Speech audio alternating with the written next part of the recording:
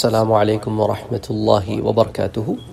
پچھلے درس میں نے آپ سے ذکر کیا کہ منکر حدیث کیا ہوتی ہے۔ آج پڑھتے ہیں کہ شاذ حدیث کیا ہوتی ہے، شاذ، اور پھر اس کے بعد شاذ اور منکر حدیث کے درمیان فرق دیکھیں گے۔ لغوی اعتبار سے شاذ شذ کا اسم مفعول ہے جو کہ کسی چیز کی انفرادیت کو ظاہر کرتا ہے کہ یہ اپنے معنی و مفہوم میں یا اپنی سند میں انفرادی ہے، انڈیویجول ہے۔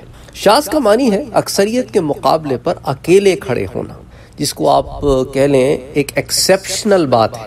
اگر آپ اس کو اصطلاحی مفہوم میں ٹرمینالوجی میں دیکھیں تو شاذ ایسی قابل قبول روایت کو کہتے ہیں جو کہ کسی دوسری اپنے سے زیادہ مضبوط روایت کے خلاف ہو، یعنی ہوتی تو قابل قبول روایت ہے پر اس سے زیادہ قوی روایت موجود ہوتی ہے اور یہ اس کے خلاف ہوتی ہے۔ شاذ روایت قابل قبول ہوا کرتی ہے کیونکہ اس کے جو راوی ہوتے ہیں وہ اچھے کردار کے اور احادیث کو محفوظ کرنے والے ہوتے ہیں۔ دوسری روایت اس کی نسبت قابل ترجیح اس وجہ سے ہوتی ہے کہ اس کے راوی زیادہ ثقہ ہوتے ہیں یا اسے متعدد اسناد سے روایت کیا گیا ہوتا ہے یا کسی اور وجہ سے اسے ترجیح دی گئی ہوتی ہے۔ شاذ حدیث کی تعریف سے مختلف ماہرین میں اختلاف رائے ہے، لیکن وہ تعریف جسے حافظ ابن حجر نے اختیار کیا ہے اور فرمایا ہے کہ اصطلاحات کے علم میں یہ تعریف زیادہ قابل قبول ہے۔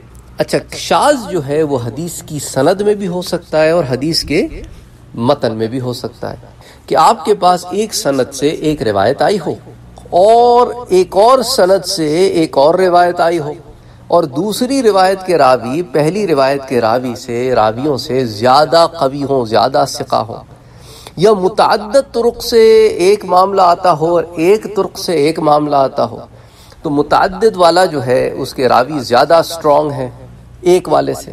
اچھا، اسی طرح متن میں بھی شاذ ہو جاتا ہے۔ مثال کے طور پر متن کے شاذ کی بات کرتے ہیں، ایک روایت آپ کے سامنے پیش کرتا ہوں اور پھر بتاتا ہوں کہ اسے شاذ کیوں کہتے ہیں۔ اس روایت کو حضرت ابو داؤد نے اور پھر امام ترمذی نے اپنی سند سے عبد الواحد بن زیاد سے، انہوں نے اعمش سے اور انہوں نے ابو صالح سے اور انہوں نے ابو ہریرہ رضی اللہ تعالی عنہ سے ایک روایت نقل کی ہے کہ حضور صلی اللہ علیہ وآلہ وسلم نے فرمایا کہ جب تم سے کوئی فجر کی نماز ادا کرے تو اس کے بعد وہ اگر سونا چاہے تو دائیں کروٹ پر سوئے۔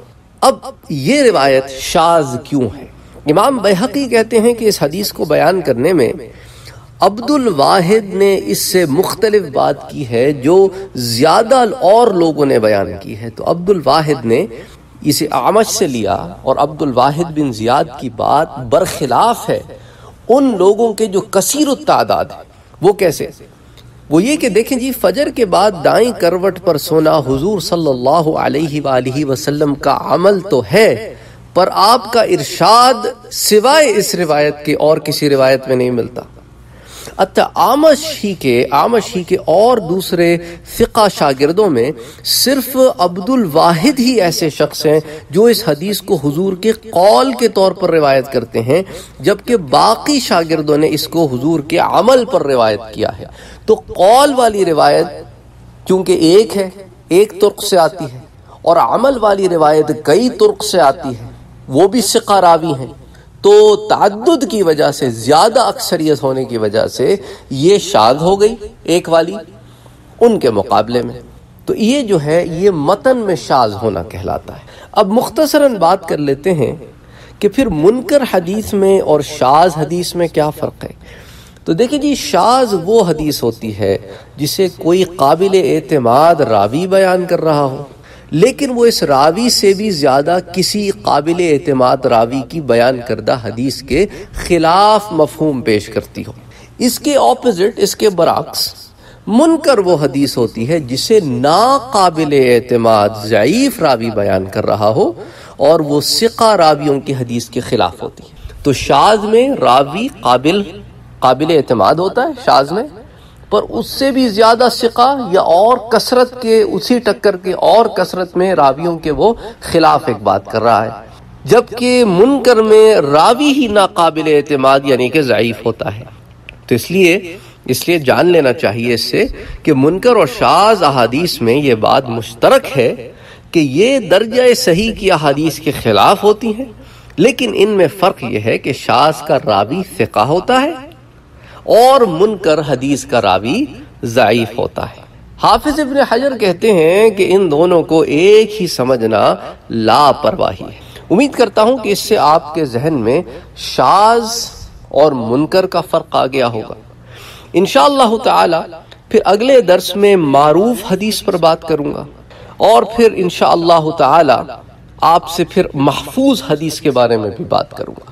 السلام علیکم ورحمۃ اللہ وبرکاتہ۔ اگر آپ نے ابھی تک ہمارے چینل کو سبسکرائب نہیں کیا ہے تو سبسکرائب کا بٹن دبائیں، بیل کے آئیکن کو پریس کریں تاکہ آپ کو ریگولر نوٹیفیکیشن اپڈیٹس مل سکیں اور آپ ہمیں ہمارے لائیو سیشنز میں بھی جوائن کر سکیں۔ ویڈیو پسند آنے کی صورت میں لائک، شیئر اور کمنٹ کرنا نہ بھولیں۔